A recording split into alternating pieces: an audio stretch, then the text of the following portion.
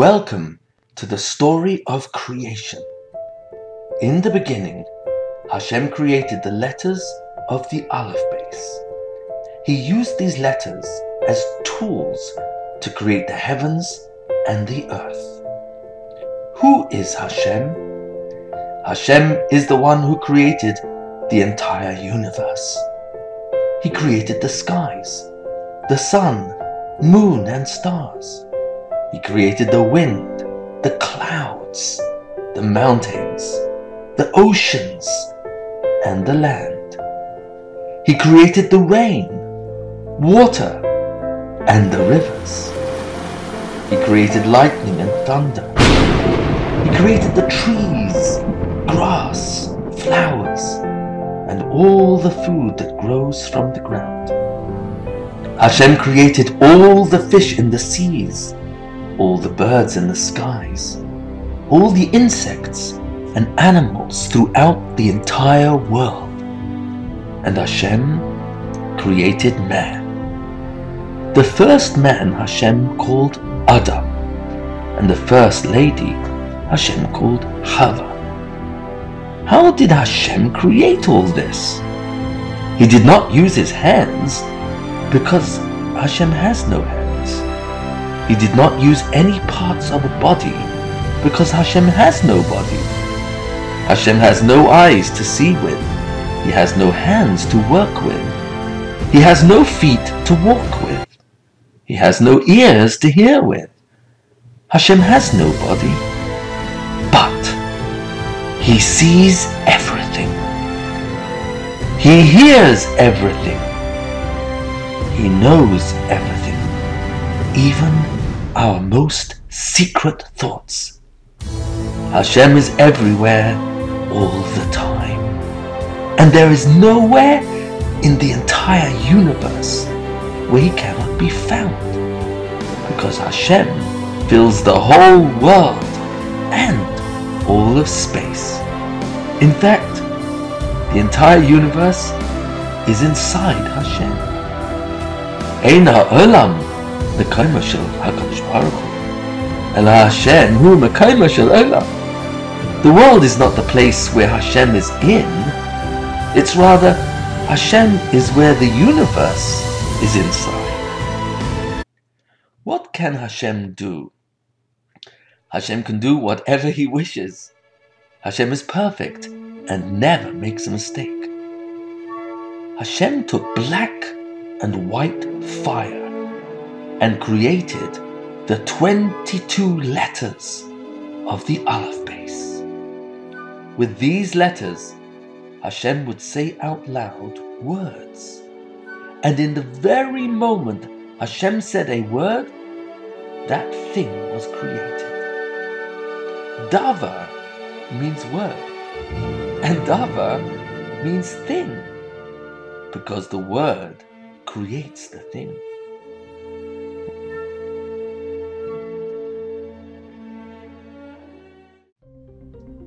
What has Hashem done? What Hashem has done is everything that has ever happened. He is the creator and master who made everything. And all things He made obey Him. Hashem cares about everything He made and gives them everything they need. That's His way. He made sure that the smallest egg of an ant has food, because Hashem really cares about everything He made. The largest fish in the sea can always find food. Hashem keeps the world and all of His creation in the most perfect order and wonderful harmony all the time. In the beginning, there was only Hashem. Hashem was completely perfect and completely happy. There was nothing He needed. Yet, because Hashem is only good, He decided to create a world that He could be good too. Hashem decided the best type of good is chesed, kindness. So He created people that He could be kind to. But first, He wanted to build people a beautiful home.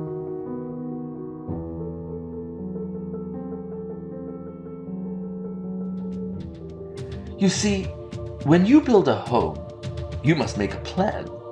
So Hashem wrote a plan. He called his plan the Torah. He wrote the Torah using the letters of the Aleph base. The letters were made with black and white fire. Hashem looked into his Torah, his plan for the world, and in the same moment, he thought about what he wanted to create. It existed.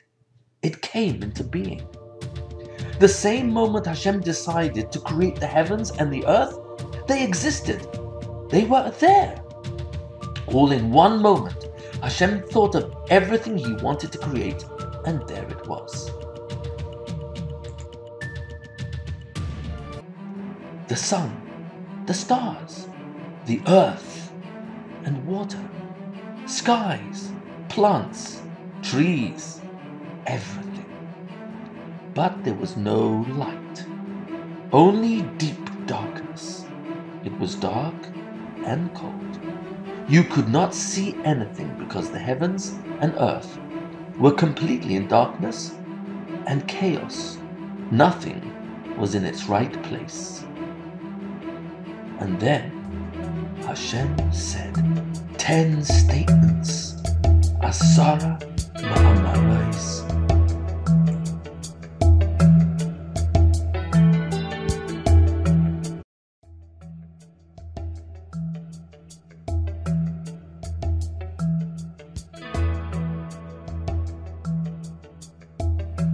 Ten statements. Hashem said, Yehi or, there should be light. And at that same moment that Hashem said the word or, the light was created. But the light was not coming from a star in the sky, like the big ball of fire we call the sun. This light was even brighter than the sun. This light Hashem created on the first day could only be seen by special people who guarded their eyes from looking at bad things and guarded their thoughts from thinking bad things. This light would let them see from one end of the world to the other. This light could let them see things which are invisible, like Malachim. Malachim are angels that are all over the place, doing everything Hashem commands. The people who control their eyes and thoughts are called tzaddikim. Hashem decided to hide this special light and only let his tzaddikim use it much later on in the future.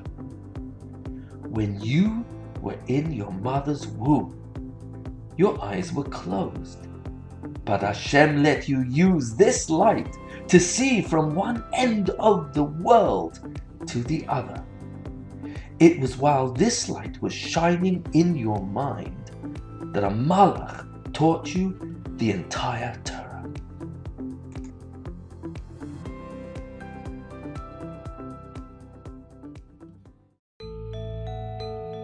After Hashem hid this special light, the universe was left in complete darkness once again. But why did Hashem make darkness? Oh, darkness is important. It tells people that it is time to rest. Actually, darkness is a good time for Jews to learn Torah in peace while the rest of the world is asleep. Some tzaddikim get up in the middle of the night and pray to Hashem to look after his world. They ask Hashem to forgive his children for not listening to him. Hashem called the darkness Laila, night, and the light Hashem called Yom, day. So Hashem had made the heaven and the earth, nighttime and daytime. It was the end of the first day. You saw that what he made was good. And if Hashem says something is good, it must really be good. All this Hashem did on the first day. On the second day, Hashem said, Yehi rakia b'toich hamayim, vayimavdil bein mayim lemayim. There shall be a sky in the middle of the water that separates the water below the sky from the water above the sky.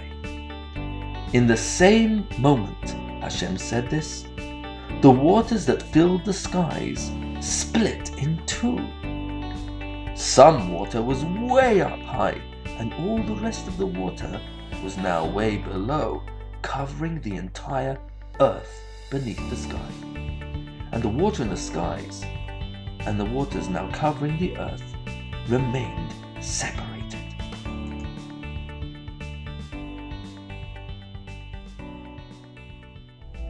The water in the ocean was liquid, and the waters in the sky were vapor, like gas. Hashem called the water in the sky Shamayim, which really means Sham Mayim. Sham, over there, Mayim, is water. There in the sky is water. Next, Hashem made millions and millions and millions of servants. But you and I cannot see them. They are invisible. They can see us, but we cannot see them. These servants must do whatever Hashem tells them to do. There are thousands of them all around us.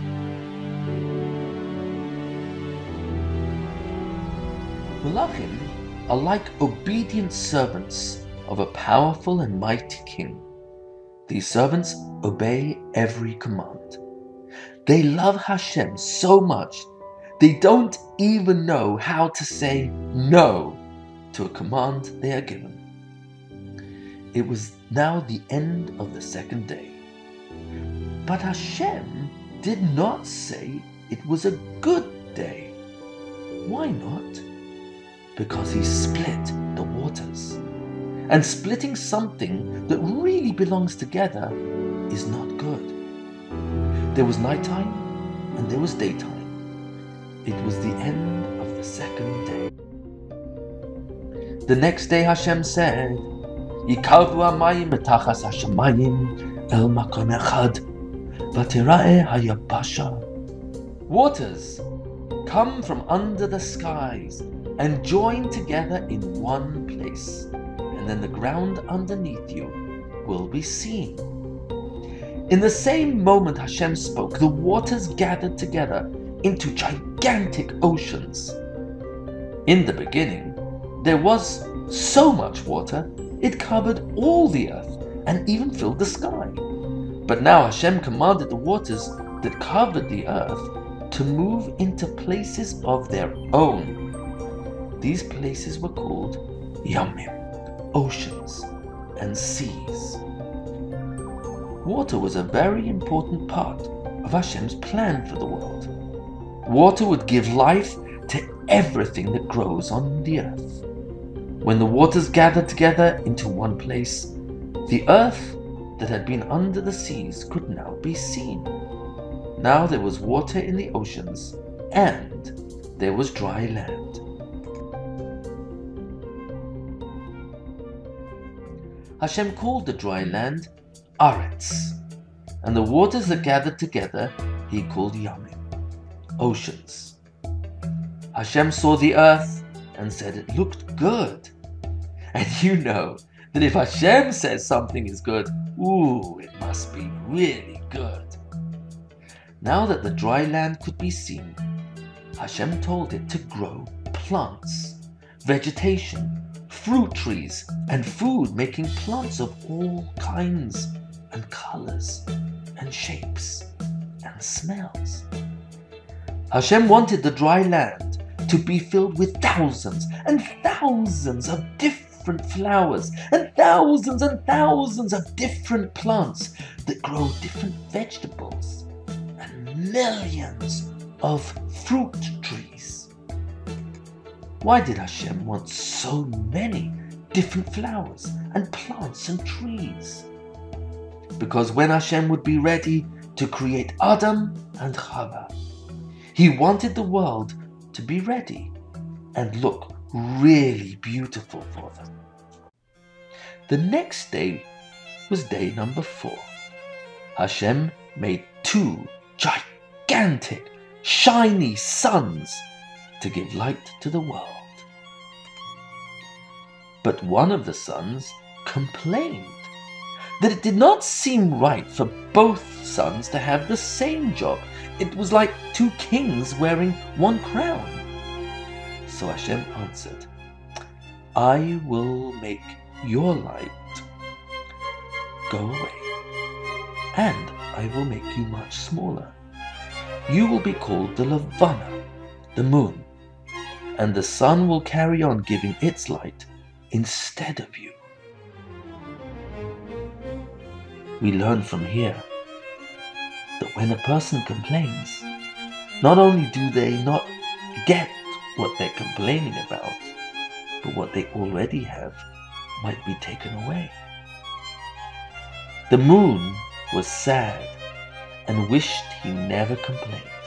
Before, he was a shiny sun, and now he was alone, with no light at all. Hashem did not want the moon to be sad, so Hashem created billions of stars to be friends with the moon. And he told the moon, when the sun cannot be seen at night time, people will see you high in the sky, and you will be lit up, because the sun's bright rays of light will bounce off you and give some light to the people on the earth below. When people look up at you, they will see all the stars hanging in the sky around you, and you will look beautiful. The moon was still sad, until Hashem told him, I have a very important job for you. One day, I will give my Torah to the Jewish people, and lots of mitzvahs they do will need your help. The moon listened carefully. He knew, just like everyone else that Hashem had created, that one day Hashem would give his most precious gift, the Torah, to the Jewish people. But how would he, the little lonely moon, be of any help? The moon wondered what he had to do, and Hashem told him, each month you will look like you get smaller and smaller, until you cannot be seen, and then suddenly, just when everyone thinks you have disappeared, you will reappear. And when 2 Jews see you and tell the Beis Din that they saw the new moon, the Beis Din will fix all the days for Pesach and Shavuos and Rosh Hashanah and Yom Kippur because of you. And all the mitzvahs they do on those days will be decided because of you. When the moon heard that the Jewish people will be able to do lots of mitzvahs because of him, he was extremely happy. Hashem looked at all he had made and said it was good, ki tov. And you know that if Hashem says it's good, whoa, it must be really good. There was nighttime and daytime. It was the end of the 4th day. On the 5th day, Hashem said, Yishritzu hamayim sheretz nefesh chaya v'oifi oifef al pnei rukei hashamayim. The waters should have millions of living creatures in it, and flying birds should fly over the face of the earth. In the same moment, Hashem said the words for fish and creepy crawly creatures, and the word birds, the ocean became full of fish of all types, creepy crawly creatures of all types, and millions of birds were flying everywhere.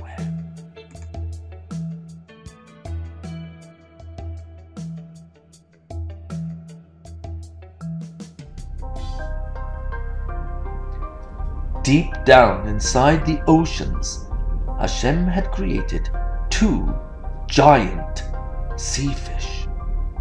One was a male and the other a female.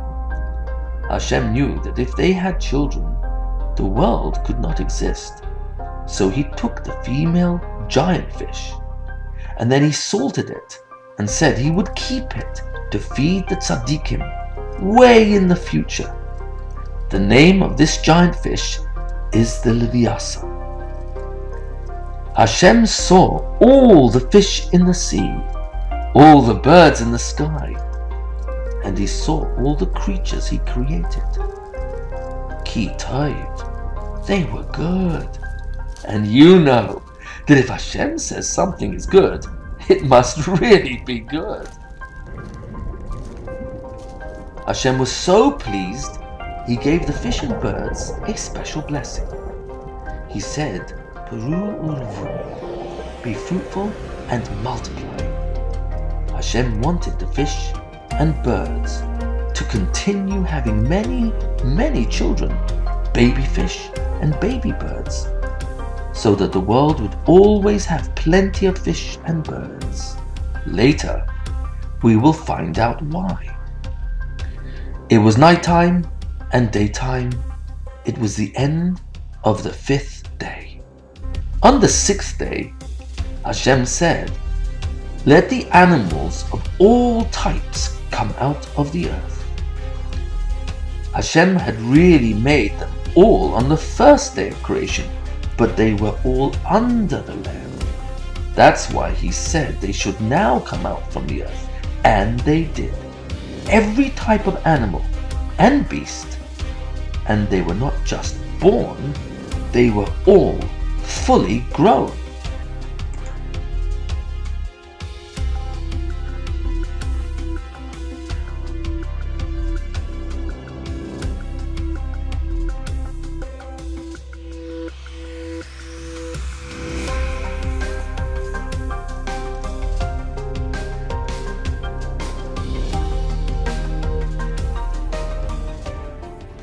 Hashem saw them and said it was good. And you know that if Hashem says something is good, it must be really good. But what exactly was good about the world? And besides, man had not yet been created. So who was Hashem speaking to each time he said that he saw the world was good? The answer can be found in the following story that makes sense of all the 6 days we just learnt about. Once upon a time, there was a great king. He was great because he had many servants waiting to do anything he commanded them to do. There was nothing he could not ask them to do for him. One day, the king invited a man from a faraway land to visit him. It would take the man many days to travel to the land where this great king lived.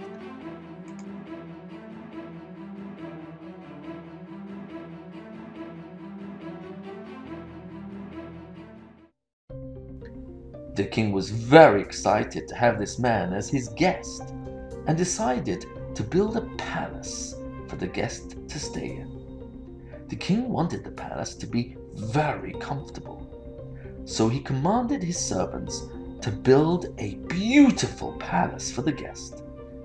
Then the king told the servants to plant a beautiful garden all around the palace. The king wanted every color of flower growing in this garden. Every kind of delicious fruit tree would also grow there. Then he told his servants to make a lake and fill it with fresh spring water and every kind of pretty fish for the guest to go fishing. In the garden, the king also had a beautiful zoo just made for his friend. This zoo had many different types of animals for his guest to enjoy. The servants worked so hard, and there were so many servants, that they finished the entire palace with its beautiful lake, fish and animals, all in 6 days. At the end of each day, the king used to come and inspect the work done so far. He would look and say, "Ki tov," it was good. And you know something? If a king says something is good, you can be sure it must be really good.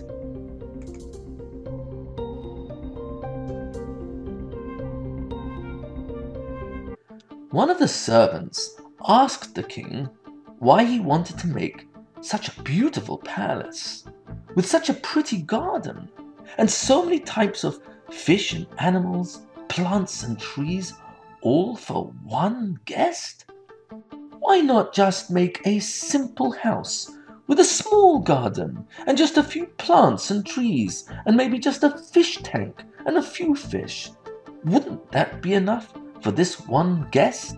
The king smiled to his servant and said, "Of course I could make a simple home and garden, but I want my guest to know that I love him so much that I made all this just for him."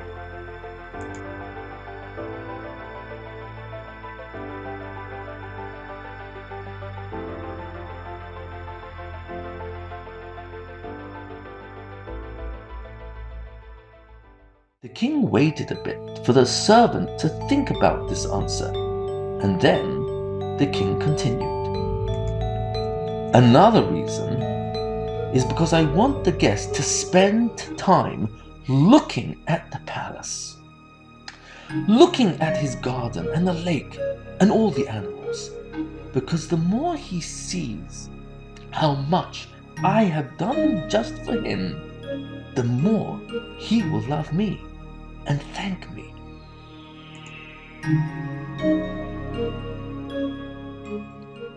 The king then whispered in the servant's ear, "You see, my guest is only staying for about 70 or 80 days. Then I'll send him back to where he came from. And when he returns to the place he came from, I will have gifts waiting there for him.